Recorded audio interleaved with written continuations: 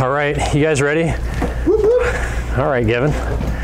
We're small this morning, but I'm about to preach. I'm ready to go. We still got the word, right? And so we are men and women who love the Word of God, who need the Word of God. Was thinking this week, even as Jesus in Matthew chapter 4, when he's quoting Deuteronomy, he's being tempted, and he quotes Scripture, and he says that man does not live by bread alone, but by every word that comes from the mouth of God. And so here we go. This is the word that's come from the mouth of God. This is our sustenance. This is what we need for nutrition, for godly living. And so why don't you go ahead and open up your book and make your way to Genesis 39.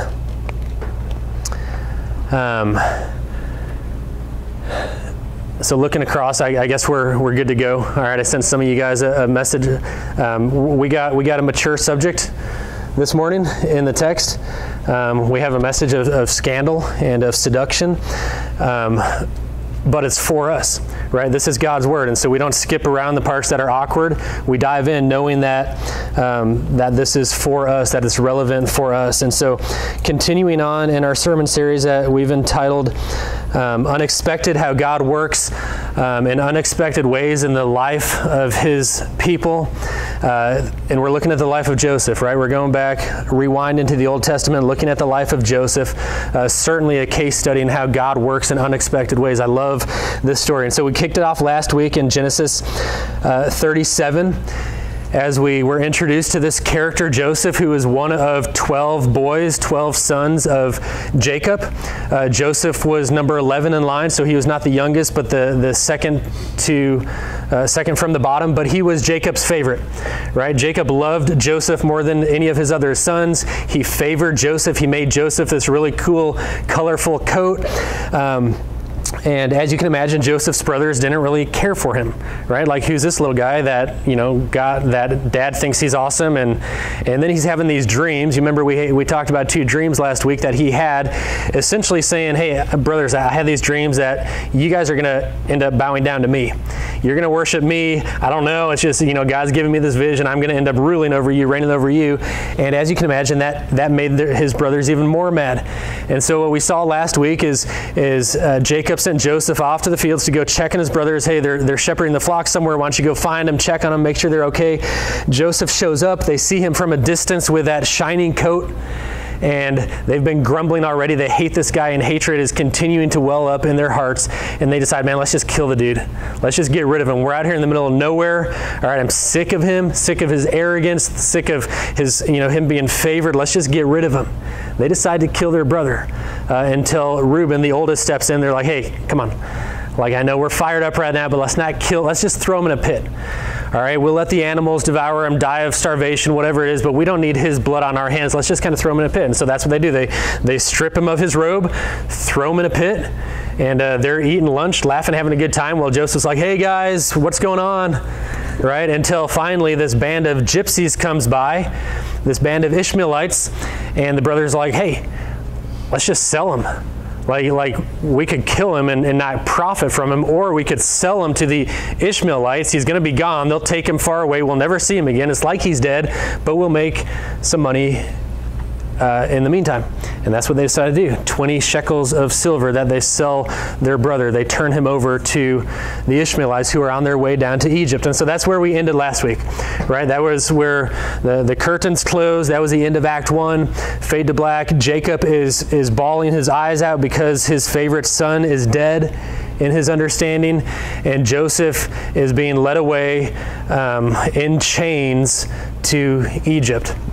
And so that's where we quit last week. That's where we're picking up this week in Genesis 39. Joseph arrives in Egypt. Now, we don't have the details. This was about a 200-mile journey from where they were. All right, so this would have been at least a couple weeks that they were traveling, that Joseph is just trying to figure out what is going on. Right? And they finally arrive in Egypt, and Egypt is unlike anything that Joseph has ever seen. Egypt is the most influential power in the entire world at this time.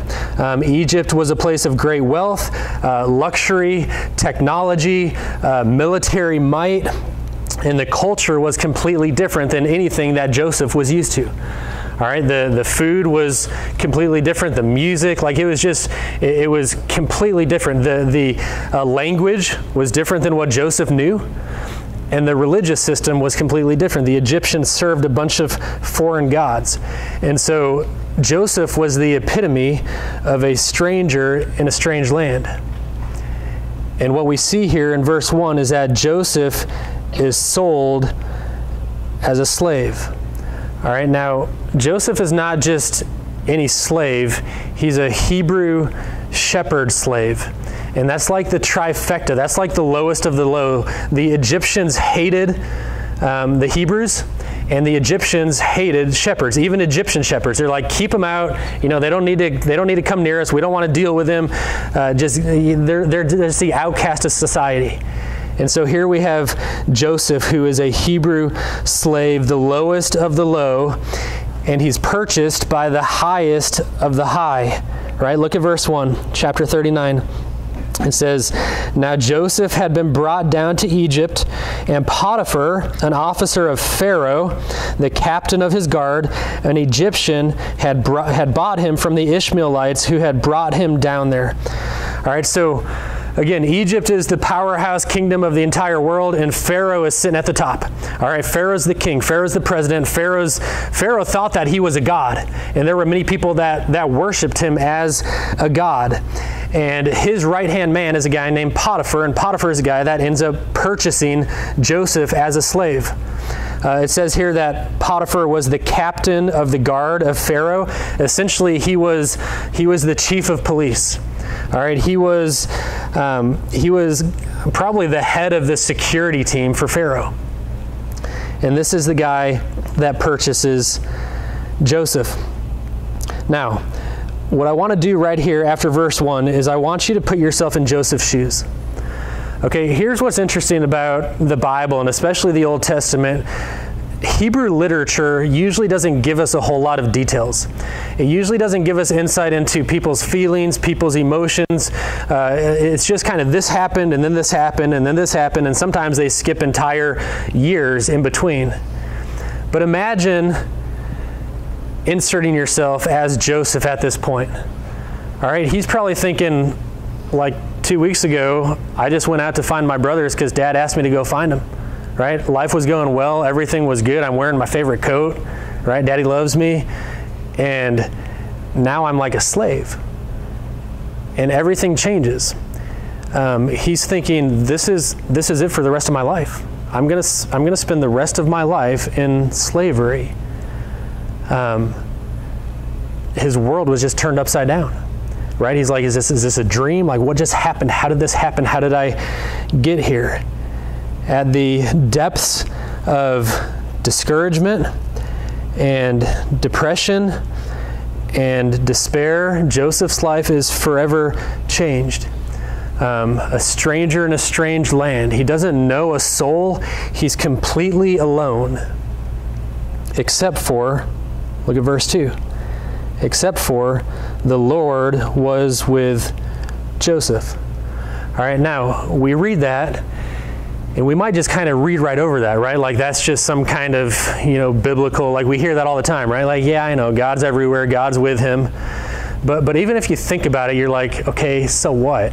Like, is that supposed to be some sort of consolation prize? Like Joseph lost everything, right? He lost his entire identity, his family, his friends, his wealth, everything that was to be his. But God was with him. And we can read that and we're like, okay, yay. I mean, I get, not trying to, whatever, be heretical here. Watch out for the lightning bolts, but is that supposed to make him feel better? God was with him? What we see here in this verse is that through the darkest season of Joseph's life, God remained faithful to Joseph. That's what he does. That's who he is. He's faithful. And what we're going to see, and the question that we should ask is, in the midst of the darkest season of Joseph's life, will Joseph remain faithful to God? And so let's read on here. I'm going to read verses 2 through 6. And as I do, I want you to see how quickly things change. Okay? How unexpected this becomes. So Joseph is purchased. The Lord was with Joseph, and he became a successful man, and he was in the house of his Egyptian master Potiphar, and Potiphar saw that the Lord was with him, and that the Lord caused all that Joseph did to succeed in his hands. So Joseph found favor in the sight of Potiphar, and he attended him. And Potiphar made Joseph the overseer of his house and put him in charge of all that he had. From the time that he made him overseer in his house and over all that he had, the Lord blessed the Egyptian's house for Joseph's sake. The blessing of the Lord was on all that he had in house and in field. So he left all that he had in Joseph's charge, and because of him, he had no concern about anything except for the food that he ate. Okay? Now that kind of makes me laugh. Because so Potiphar's like, he's looking around and he's like, man, you're a stand-up guy. Like, I've never had a slave like you before. There's something different about you. You're a guy who's dependable. You're a guy who's responsible. You're a guy who has integrity. Like it's unusual. And I'm going to put you in charge of everything because I trust you. And it's hard to find someone that's trustworthy. All right, here's the keys to the house, Joseph. You're in charge of everything except for my food. Don't touch my food, right? He, like a typical guy, he wants his food the way that he wants his food. But he puts Joseph in charge of everything. Now, we talked about this a little bit last week, is that when we're looking at the Old Testament, when we're looking at narratives, there's often many practical lessons that we can learn, good, solid biblical lessons that we can learn. And so there's two in this chapter that I want to point out to you, and then we'll kind of tie a bow on this entire chapter by kind of revealing the big gospel-centered implication for our life. All right, so we're going to work towards that, but here's the first practical lesson that I think we can see and should see in this text. Work hard. Work hard. If you're taking notes, write that down, underline it, circle it. Work hard. All right, this is a man of character. This is a man of integrity. And if you think about it, again, he had every earthly reason to throw in the towel. To be like, man, this is stupid. I ain't nobody's slave. I'm not trying to be your slave. Like, I was a free man just a couple weeks ago. All right, I'm not working for you. Do whatever you want. Sell me to someone else. Throw me in prison. Cut my pay. You're not paying me anything anyway. Like, why should I work for you? Kill me if you want. I got nothing going for me anyway. But instead, Joseph, a man of character and a man of integrity, works hard. He obeyed the command of God through the Apostle Paul that Paul would write a couple millennia later to the church, to the Colossians, when he says, whatever you do, work heartily. Whatever you do, whatever your job is, whatever your task is, whatever you're doing, work heartily and work as unto the Lord, not as unto man. That's the command, right? Whatever God has given us, whatever your job is, whatever you engage in, you are to do it with all of your heart. You are to work hard. God honors hard work. We see that over and over again in Scripture. God honors hard work. It doesn't mean you're going to get a promotion next week. It doesn't mean that you're going to make $1 million, but God sees you. And God honors hard work. And so even as we consider our jobs, like, you might be like, well, I don't like my job. Okay. You can still do it faithfully. You might say, well, but my boss is a complete jerk. Okay, well, don't work for him. Do your work as unto the Lord. Right? Well, I don't find fulfillment in my job. Well, you're not supposed to. All right? You're not supposed to find fulfillment. The purpose of a job is to make money, to provide for yourself and for your family. I mean, hopefully the Lord might give us some joy in doing so, but the purpose is so that we can provide for ourselves and that we can honor the Lord as we do so by our work ethic.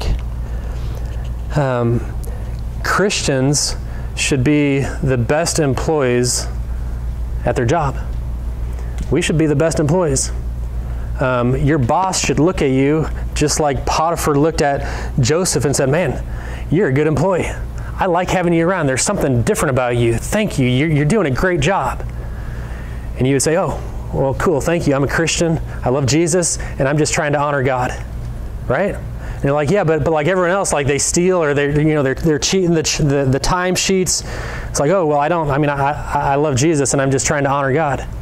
Yeah, but like other people are gossiping. I notice that you just kind of withdraw from that. Well, I think that's kind of sinful. I want to honor God, right? Well, you show up on time. You're even 5 minutes early. Well, I'm trying to do my best because I love Jesus and I'm trying to honor God, right? You don't call in sick when you're not sick. That's what people do. Well, I don't do that. That's a lie, right? I'm a Christian. I love Jesus and I'm just trying to honor God. I do my work as unto Him. I'm not sure if you've noticed, but there are not a lot of trustworthy people in this world.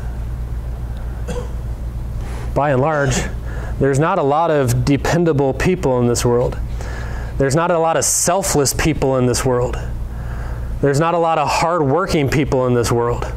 And that's what we're called to be. We're called to be different.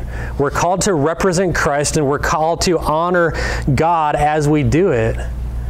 And so you should be the best employee at your job. When you clock in, you should be thinking, how can I work so hard and bless other people? How can I be a blessing to my coworkers? How can I be a blessing to the customers? How can I be a blessing to my boss? Right? Oftentimes we've kind of been taught that we clock in and we expect everything to go well and people better not mess with me. All right? I'm not here of my own free will.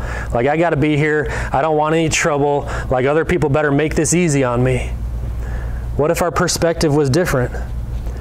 Even I was thinking as I was preparing this, I knew we'd have a bunch of young people here this morning. I would look at you guys and tell you, learn how to work hard. Your generation, I'm just going to say it, your generation is lazy. And my generation is a transition, right? Like my dad and granddad, like I hear stories of when they woke up and how hard they worked, and then something happened and we've become a generation that just wants to be entertained, and a generation that's entitled, and nobody knows how to work hard anymore. And if you want the favor of man and the favor of God, when you get a job, work hard. People will notice. Maybe I should even say before you get a job. And get some amens from the parents, right? Well, you're around the house. Whatever you're called to do, work hard. Like, sweat a little bit. It's good for you. When you're faithful with a little, God will entrust you with more. That's biblical.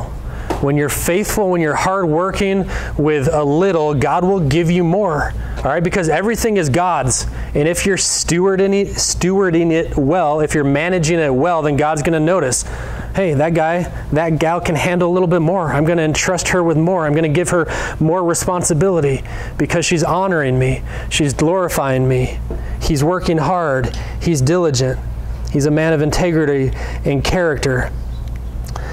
This is what happened with Joseph. He was faithful with a little, and he was entrusted with more. God blessed him. We see the word blessing twice here in that passage that I just read. We see the word success here twice in that passage that I just read. And there's an important lesson in here for us, is that we are to be men and women who work hard. It's as simple as that. It honors the Lord. Here's what I'd say is that work is not a curse. All right. Sometimes we look at work like, man, work stinks. Why did Adam and Eve have to sin? What I'd remind you is that God gave us work before sin. Genesis chapter 2, God put Adam in the Garden of Eden and he gave him work. He put him in the garden to work it and to keep it, right? Work is not a curse. Now the curse came, they sinned and the curse came, and work has become a little bit more laborious.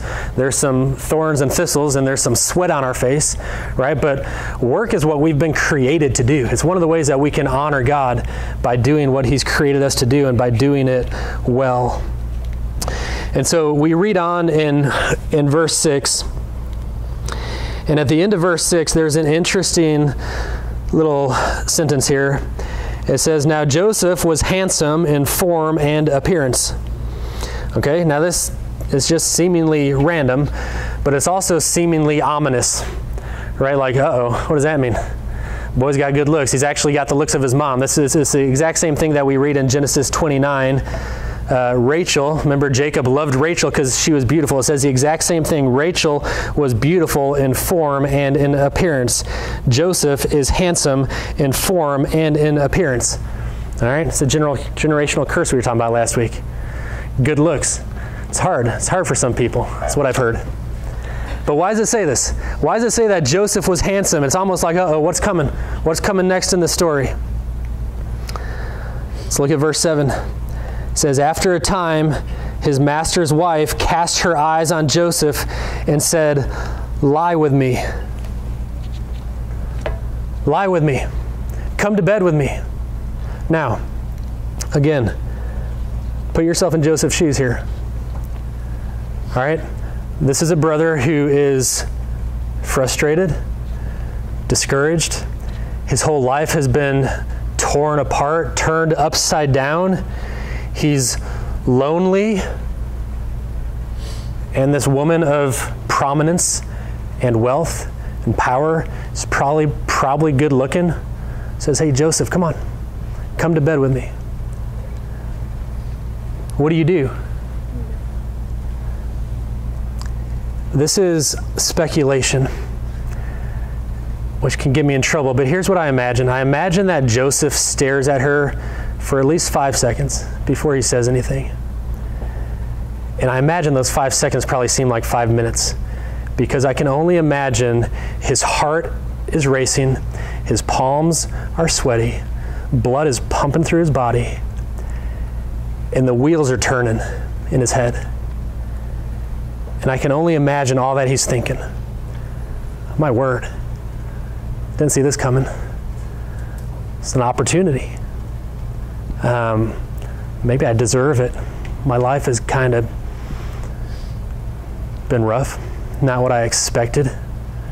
It's not like I'm coming on to her, she's coming on to me.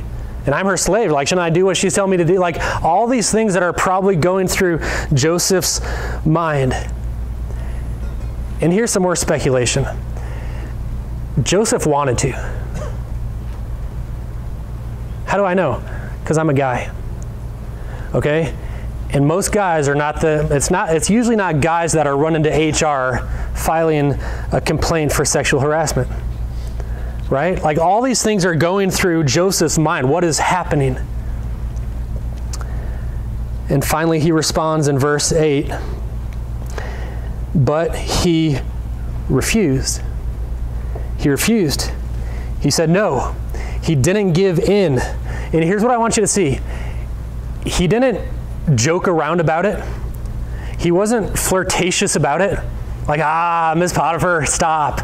We can't do that. Goodness gracious. Like, what if Potiphar comes? Like, no, geez. Like, that wasn't it, right? He didn't leave the door open. He shut the door. The answer is no. I'm not going to do that. He was a man of conviction. And in verse 9, we see what the conviction was behind the refusal. Look at verse 9. It says, how then can I do this great wickedness and sin against God? This was the foundation of Joseph's determination to say no. This was the plumb line under which Joseph decided what he was going to engage in and what he wasn't. It's sin. And he understood that he was directly accountable to God for his actions. He understood that his sin was ultimately committed against God himself. And with that conviction came his commitment to purity. He said no. Look at verse 10. And as she spoke to Joseph day after day, he would not listen to her, to lie beside her or to be with her. All right, this is a woman who's persistent. This is a woman who doesn't like being rejected. This is a woman who usually doesn't hear no. All right, oh, now it's on. Now it's a game. All right, persistent day after day after day after day, trying to wear him down. But it says that not only would he not sleep with her, but he wouldn't even listen to her. He's like, woman, stop. I'm done. I'm not hearing that. All right, I've already told you the answer is no. I'm a guy who serves Yahweh. I'm accountable to God. That's sin against the very heart of God. I'm not going to do that. But, look at verse 11. But one day, when he went into the house to do his work and nobody else was around, like again, ominous almost, right? You're like, oh boy, here it comes. But this one day, just so happened that nobody else was around. I imagine that Potiphar's wife had something to do with that.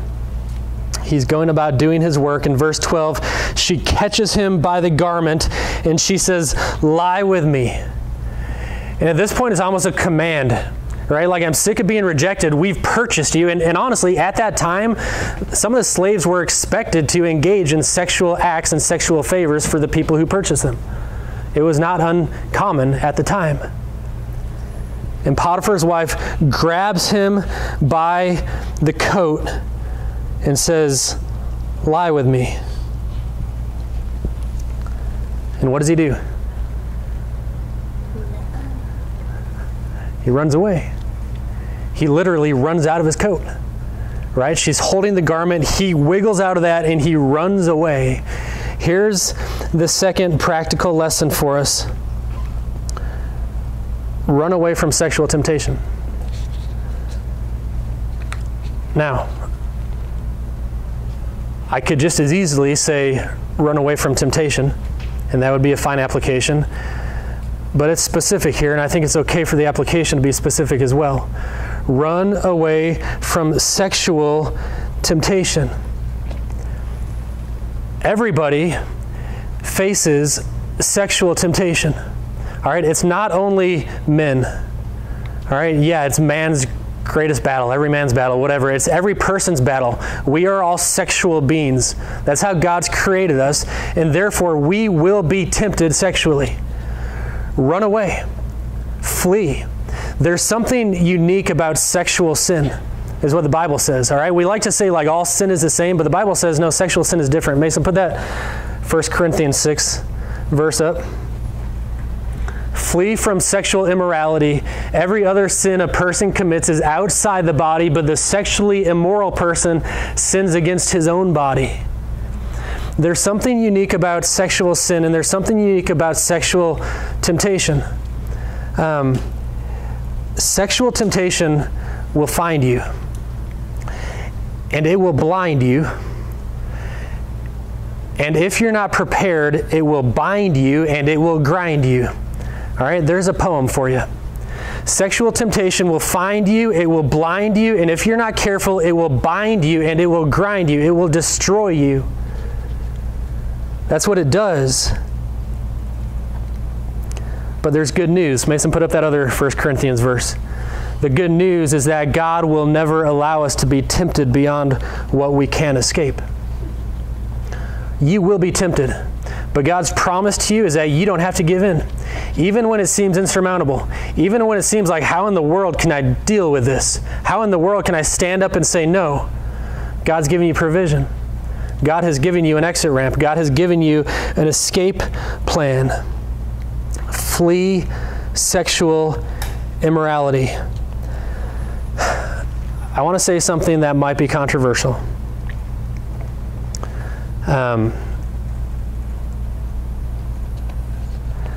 I believe that we should have a premeditated refusal towards sexual immorality. Here's what I mean by that. If you're not prepared, it's going to be really hard, near impossible. I believe that we should almost, like when I say put yourself in Joseph's shoes, like think about that happening to you. Consider that that might very well happen to you. Consider that that will happen to you at some point in your life. What are you going to do? When I became a pastor, I'm not blind to the statistics. Like, I've seen pastor after pastor after pastor fall into sexual immorality. And one of my biggest fears becoming a pastor and answering the call was, I know I'm going to have a bigger target on my back. Like, I just know it. And I know that one of the biggest ways that the enemy works is through sexual temptation. And so I started, and again, this is maybe where it's controversial, but I started playing out situations in my mind. Hey, what if this happens? What if this woman walks into my office and closes the door behind her? What if this woman says this to me? What if this woman, comes in and has a few more buttons unbuttoned on her blouse?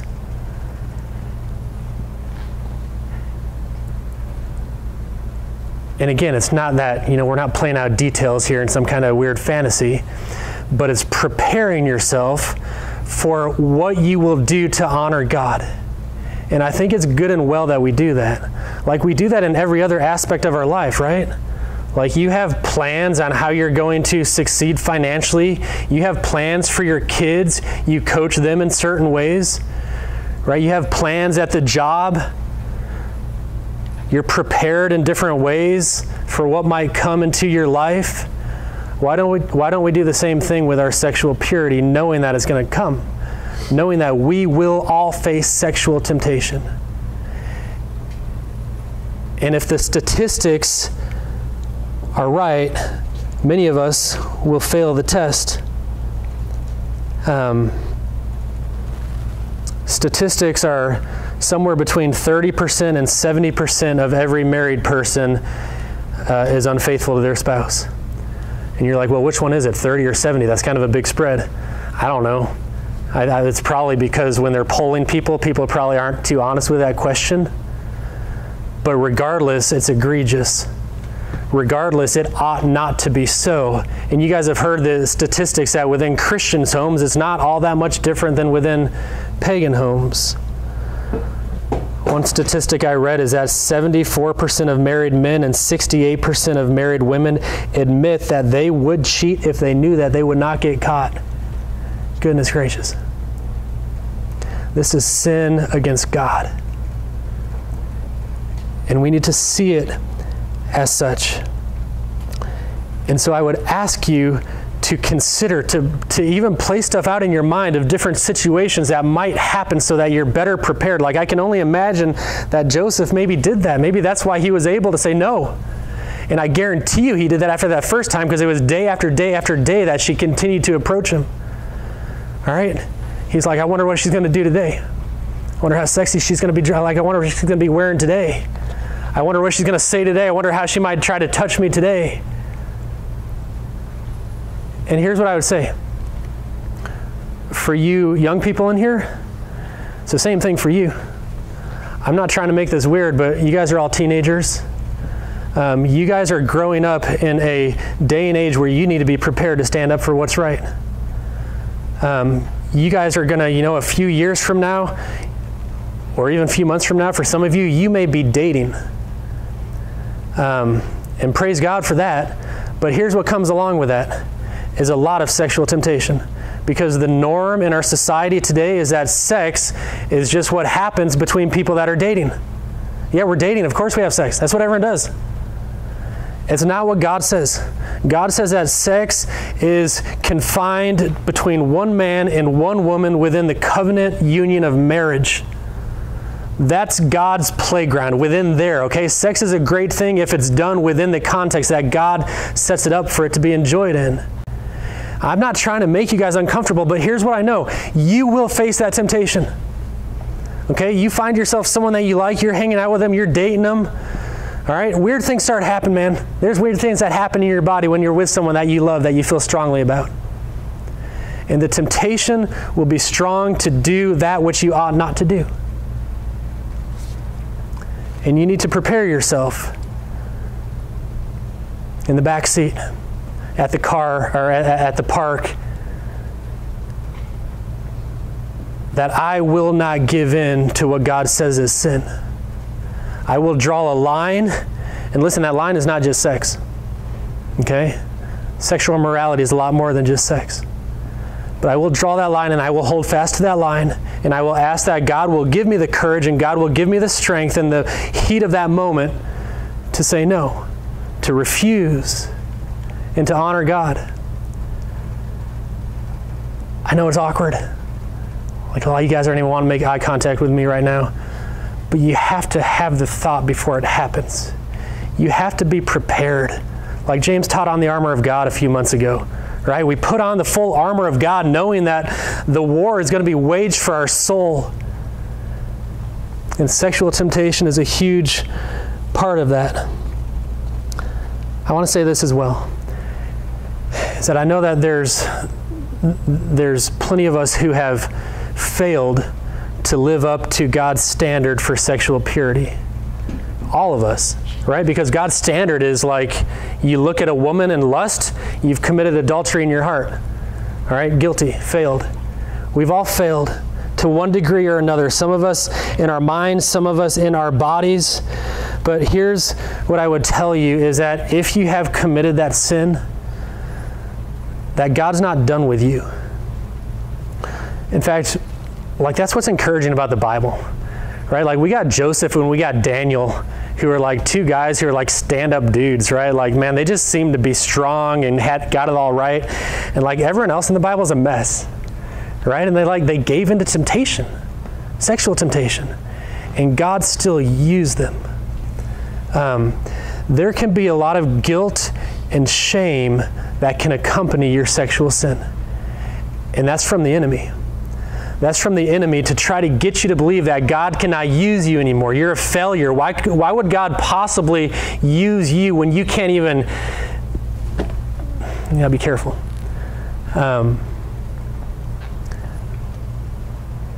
We confess, drag it out into the light, we repent, and then we receive forgiveness. Because that's what Jesus is. He's a forgiving Savior.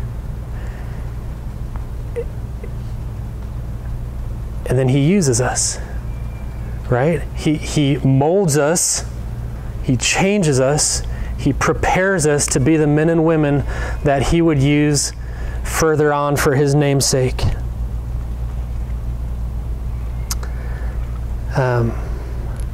Gosh, it's just so clear right here, right? And I didn't want to gloss over it. We need to be men and women who are pursuing purity at all cost, because it will destroy us. So the rest of the story goes like this.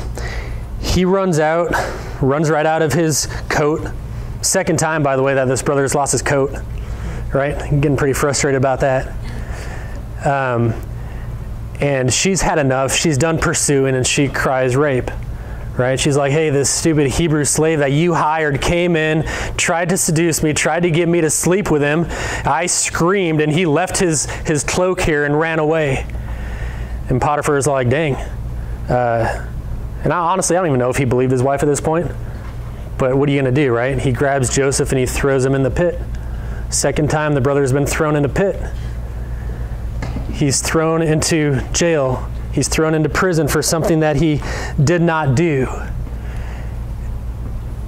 And again, just like the end of Act 1, we come to the end of Act 2, and everything just looks bleak, right? Like there was hope building, like, hey, maybe God's at work, maybe God is redeeming, maybe God's not done with Joseph. And by no fault of his own, thrown back down into the pit, into complete slavery. And so the main point last week, if you remember, was that the story isn't over, right? It's not over till the fat lady sings. It's not over till the credits are rolling down the screen. Even when your life looks completely bleak, even when you find yourself in situations that you never imagined you would be in, situations that you wouldn't wish upon your worst enemy, God's not done with you. The story's not over. We can find hope in that. The main point this week is that God is with you. God is with you regardless of what's going on in your life, regardless of where you are, unexpected, unplanned. God is with you. That's what we see 4 times in this chapter alone. If you still have it open, look at verse 2. The Lord was with Joseph, and he became a successful man. Verse 3. His master saw that the Lord was with Joseph, and that the Lord caused all that he did to succeed in his hands. Verse 21, but the Lord was with Joseph and showed him steadfast love and gave him favor. Verse 23, The Lord was with Joseph, and whatever he did, the Lord made it succeed. Over and over and over again, we see the Lord was with Joseph. I don't know if this is going to work or not. I had this thought because sometimes when we go to Chick-fil-A, we play a game in the car. When we go through the drive-thru, we try to see how many times we can get the employee to say what? My pleasure. Right? Like that's what they have to say that. You say thank you, they say my pleasure. And so we'll play a game where like, let's see if we can beat our record, right? And so they take our order and I, hand him the card and he hands it back and I say thank you. He says, my pleasure. And then receipt, thank you.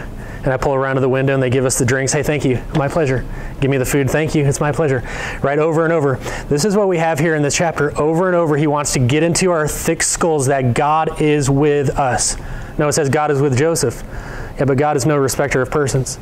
Right? God is unchanging. That's what we call the immutability of God. He's unchanging. What's true for Joseph is true for you. If you are a child of God, God is with you. And you might say, it doesn't seem like it. Okay, but God's with you. Well, it doesn't feel like it, like I can't feel him. Okay, but God's with you.